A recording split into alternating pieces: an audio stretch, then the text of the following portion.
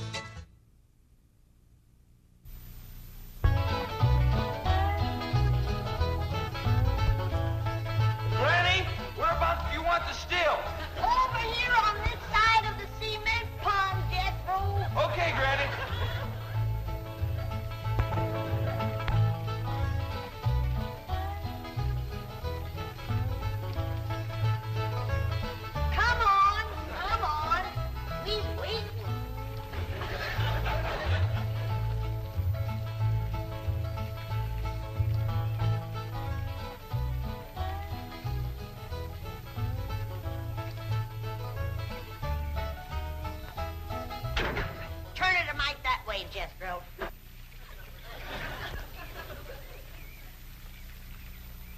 Only one bad thing about putting you still here, Granny.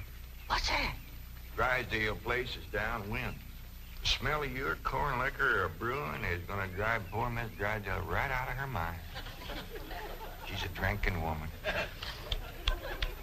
How do you know, Uncle Jay? Well, he kind of let it slip out. Remember when we was unloading this from the truck? Yeah? He says to me, what's that? I said, that's a still for making corn liquor. He turned kind of white and trembly, and he says, oh, please don't ever let my wife see that. I reckon she just can't leave the stuff alone. Some folks like that. Terrible. Come to think of it, that's how come she's in Boston. What kind of drinking? Yeah.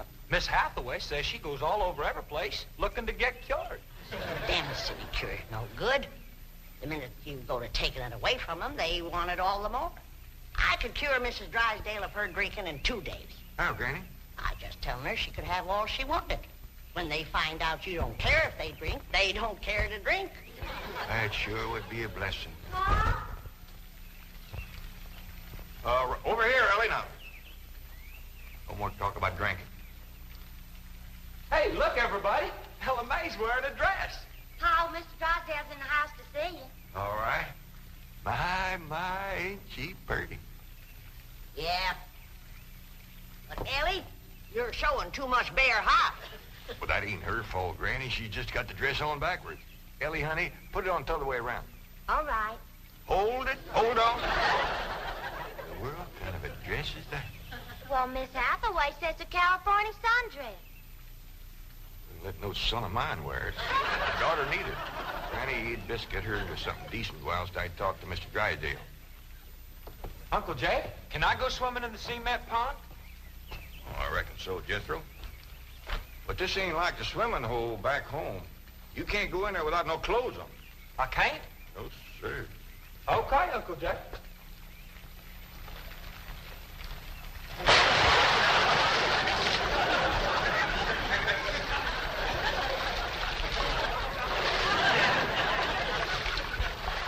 Someday I gotta have a long talk with that boy.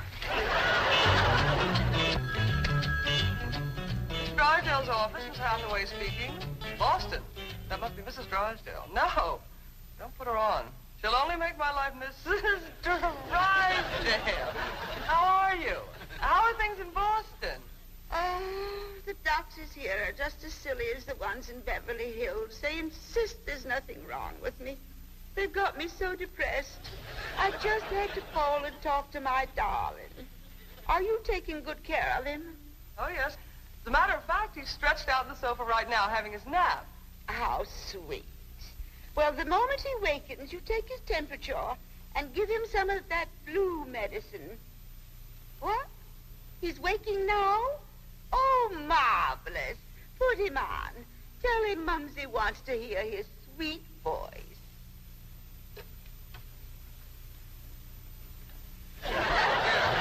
Speak to your Mumsy. He whined. Oh, he probably has a migraine. Oh, poor Rhodesia, my lord. Even made a hypochondriac out of you. Any message for Mr. Drysdale? Who?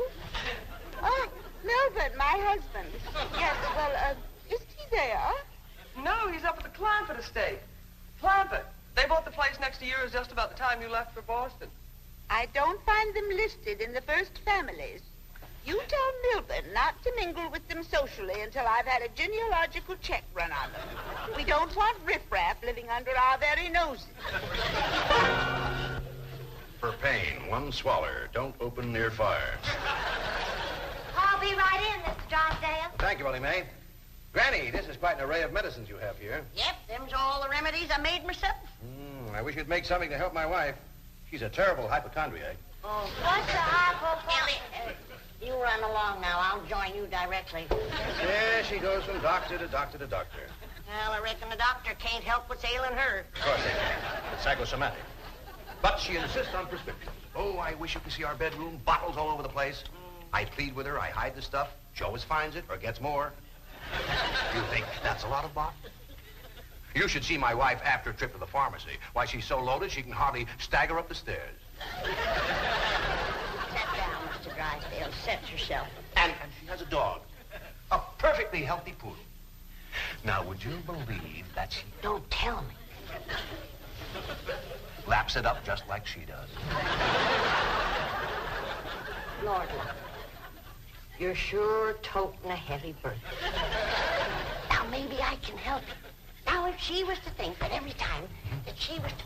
You can just wear that barrel till your clothes get dry. What happened to Jethro? Get too close to a skunk? He jumped in the pond with his clothes on. Mr. Drysdale, I'm sorry to kept you waiting. Did Granny tell you about her complaints about the kitchen? Jed, I'm ashamed to mention my piddling troubles to a man bowed down with the misery he's got. You know his wife.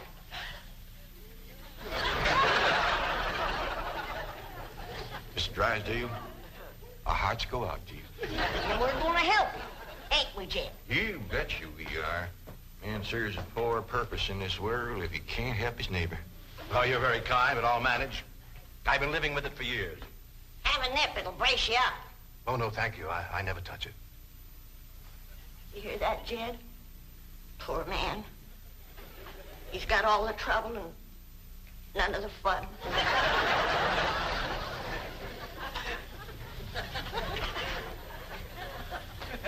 Here goes a soft-hearted woman. Yeah. Now, about her complaints. Oh, yeah. Well, for one thing, that electric meat grinder has been giving Granny a heap of trouble. Electric meat grinder? Yeah, this one right here in the dish trough. Oh, it grinds the meat all right, but then you can't find it. It goes down that pipe. Granny lost 2 squirrels and a rabbit in that thing. That's a disposal. You only put things in there that you don't want. Now, Mr. Drysdale, that ain't altogether true. Granny sure wanted them squirrels and that rabbit. And another thing, this here sideways pump don't work at all. We must have carried in a barrel of water to prime that thing, but it just didn't work. Oh, there's another thing. Every once in a while, this little thingamajig here makes a ringing noise like that. There it goes again. Well, that's the telephone. Someone's calling you. I don't hear him. They're calling you on the telephone. Say hello into it. Hello. You have to lift the receiver first. Now say it. Hello.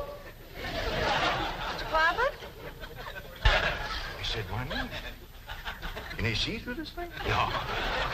Mr. Clampett, may I please speak to Mr. Drysdale? Well, they sure can see, or else how would they know you're standing here? That's my secretary. She knows I'm here. Yes, Miss Hathaway. Mr. Drysdale, I have some messages. But I'll be doggone. Granny! Hey, me! Come look what we got! The Clampetts have just discovered the telephone. Indeed, me, this is a marvelous invention. With this instrument, you can talk to anyone, any place in the civilized world. We talk to my cousin Pearl? Oh, yes, of course. Right now? Yes? Ellie Mae, run out back and fetch Jethro. Oh, wait a minute. He might not have his clothes on yet. Oh, I'll get him. Jed, is he greening us? Can we, honest to goodness, talk to Pearl on this day? You heard what he said. Hello, Pearl, you old rascal. What you doing back there? Hi, there ain't proud this here Dallas. Now, ladies, first, you gotta pick this thing up. Hello, Pearl, you old rascal. What you doing back there? Hi, there ain't proud this here Dallas. What's she saying? Ain't saying a word, you're just humming. Jamie, I'm humming it too. Shut up, humming, and say something. Jethro will be right in. You ready to call Pearl? You've been a calm, but you just hummed. That's dial tone. First, you've got to dial long distance like this. Okay. Howdy, Pearl. Hello, Pearl, you old rascal. What you doing back there? Hi, there ain't proud this here Dallas. This is long distance. We know that, Pearl. Oh, I believe you have the operator. What's Pearl's number? Number? Operator. Just a moment. Hey, folks, Mr. Drysdale told me what y'all was up to. You can't talk to Ma on that thing. Well, look who's getting too smart for his britches. Too big for him, too. Mr. Drysdale says we can talk to her. Yeah, you think you know more than Mr. Drysdale? Well, I know Ma ain't got no telephone. Excuse me, Paul, operator. You sure spoil things. Yeah, who asked you to butt in? I get it. I know what to do when it does that. Hello? Yeah, he's here. Well, for goodness sake. Well, sure. Well, howdy there, Miss Drysdale. Let's hear it. Margaret! Oh, how wonderful. What? Man? Oh, yes, the telephone man. Yes. Well, how are you? I'm worried, that's how I am.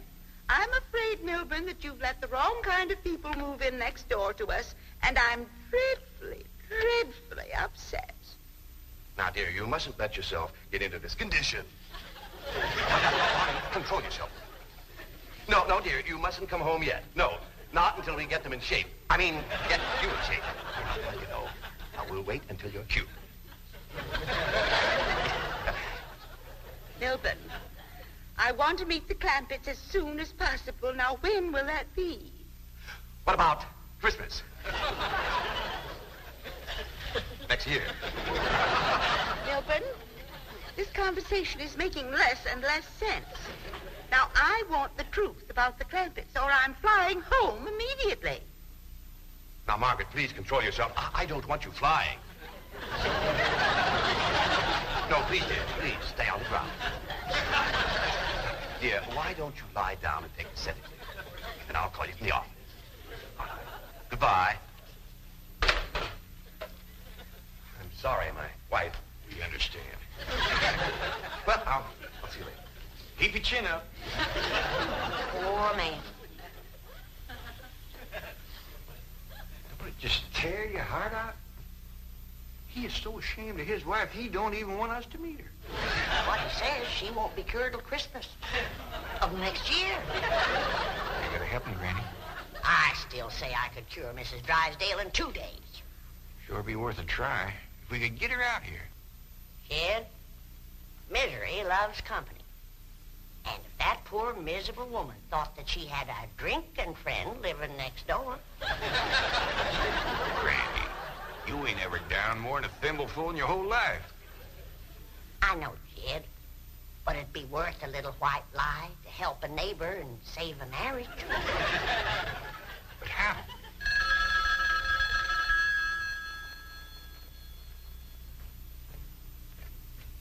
Hello? Yes, ma'am. Ain't that a stroke of luck, Granny? It's Mrs. Drysdale again. No, ma'am, he ain't here, Miss Drysdale, but Granny and me'd like to talk to you. We your next-door neighbors, the Clampetts. Listen, honey, I got my still set up not 50 feet from your you'll get glassy-eyed, falling down crocked. You'll get juiced at eyeballs. How did that sound to you, honey? I don't hear nothing. Me neither.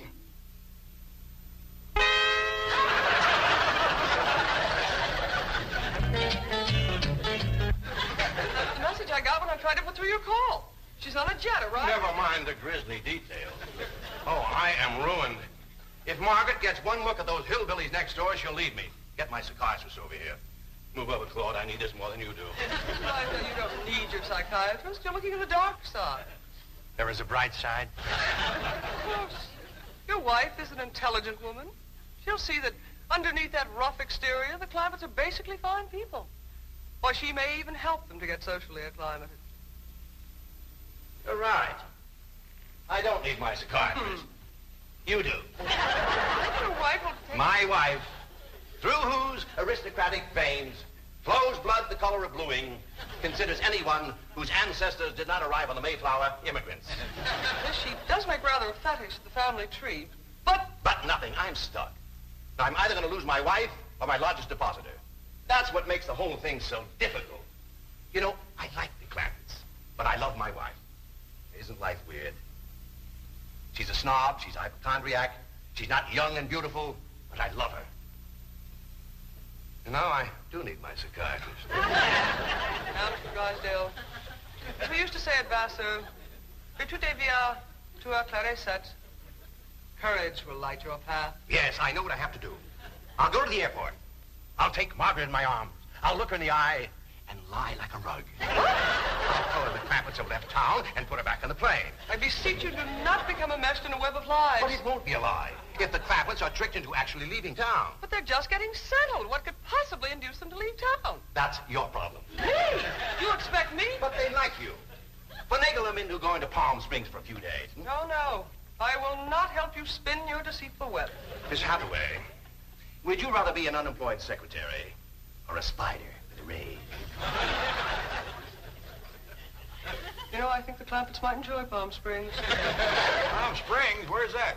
It's about 125 miles from here, in the desert. Desert? Yeah, remember we crossed on them on the way out here. All that sand? Yeah, I remember. You ain't getting me to no desert. Trees were so far apart, the woodpeckers had to tote lunch. But this is different, Granny. This is a beautiful resort with lots of trees and fine hotels and swimming pools. We got a pond for swimming right there. Ellie's out swimming right now. You didn't jump in with her clothes on, did you? I don't know. Oh, surely not. She promised to wear the lovely swim ensemble I got her. Yeah, she done just like Jethro. Here she comes with the dress shrunk clear up to her. Granny! What's the matter? All her hair come out. What? It's true. Ellie lost her beautiful hair. Heaven help her, she's bald as an eagle. Wait a minute. Take off your bathing cap. Oh, praise be. All right, but Ellie, you hadn't ought to went swimming with your clothes on and shrunk up that nice dress. This ain't a dress, is it, Miss Jane? No, dear, it's a beach jacket to wear over a bathing suit. Ellie Mae Clampett. Cover up your nakedness, child. That's the way everyone goes swimming out here. It's perfectly proper. Well, you wouldn't catch me in nothing like that. Me neither. Mr. Clampett, how would you like for a member of your family to become Princess of Palm Springs? What? They're holding a beauty contest at the Springs this week, and someone in this very room has the face and the figure to win. When the judges see her in a bathing suit... I told you I ain't putting on no bathing suit. Believe me, Mr. Clampett, this beautiful daughter of yours can win that Palm Springs beauty contest without even trying. Can we go, Pa? I'm sorry, Ellie Mae, but I just don't cotton to the notion of a bunch of strangers gawking at your bare limbs. Besides, we already know you're the prettiest. Why shame all them other girls? Run along and get some clothes on. Yes, sir, Pa. Mr. Clampett, I do wish you would reconsider about going to Palm Springs, even if Ellie Uncle doesn't... Jay and Duke and... Howdy, Miss Hathaway. Jane to you, Jethro. Well, same to you, too. And me's all set to go hunting, ain't we, dear? Jethro, have you ever hunted in the desert? No, ma'am. No, it's a fascinating place. You might even see a mirage. If there's one there, old Duke will tree it. He's the best hunting dog there is. Well, I love hunting around Palm Springs. You'll all love Palm Springs. They have wonderful hotels. Have you ever stayed in a beautiful hotel suite? No, I ain't, darling. Granny, let's you and me go and leave these two lovebirds alone. And wait, please, let me take you all to Palm Springs. I'll tell you what. Why don't you take Jethro and Ellie Mae and me and Granny will stay here? But then Mrs. Drysdale would see. I mean... Is Drysdale coming home? Is that why you was trying to get us out of town so we wouldn't meet her? Yes, that is the reason. I'm so ashamed I could die. Yeah, now, don't go to crying about it. The way I look at it, ain't nobody got a right to be ashamed of nobody else. Good Lord made us all, and if we's good enough for him, we sure ought to be good enough for each other. I hold back on them tears. You's among friends. I remember a long time ago hearing a fella say it. He said it just about right. He said, there is so much good in the worst of us and so much bad in the best of us that it don't hardly... Boo! Well, go ahead and bawl and make you feel better. I'll tell you what. If this means so much to you, we'll all pick up and go to them Palm Springs with you. Oh, bless you. Mr. Drysdale will be so happy. I'll go help Ellie Mae pack.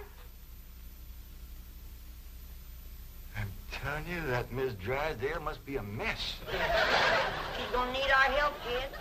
This is a poor time for us to be leaving. Yeah, we gotta help her once we get back. Right now, we gotta respect Mr. Drysdale's feelings. Jethro, you go get the truck ready. Okay, Uncle Jed.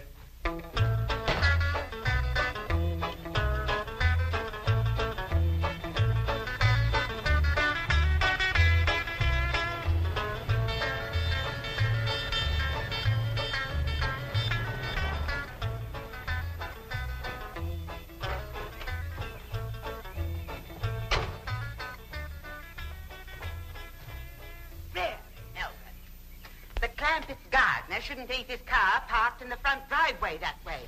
Oh, you're absolutely right, dear, yes. Well, Margaret, don't you want to stop at home first and freshen up, take some medicine or something?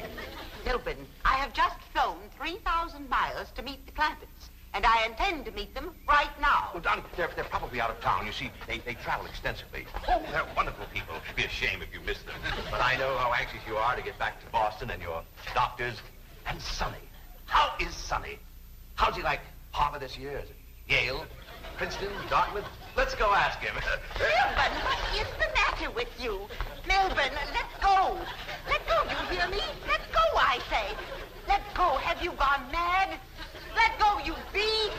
Step aside, lady. I'll shoot it.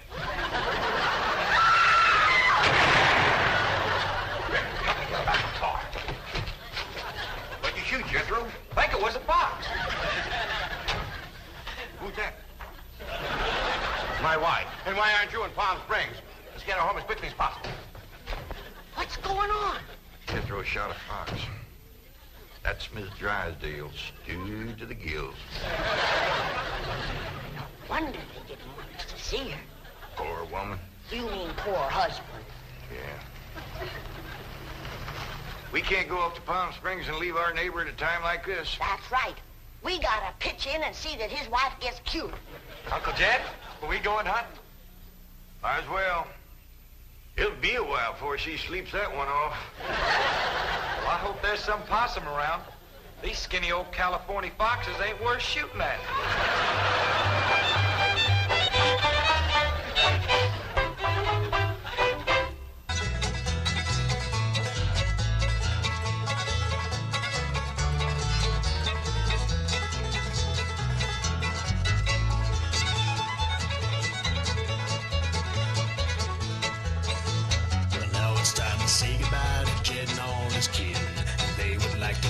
For kindly dropping in.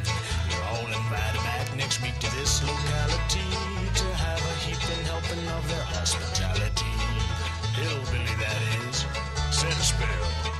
shoes off.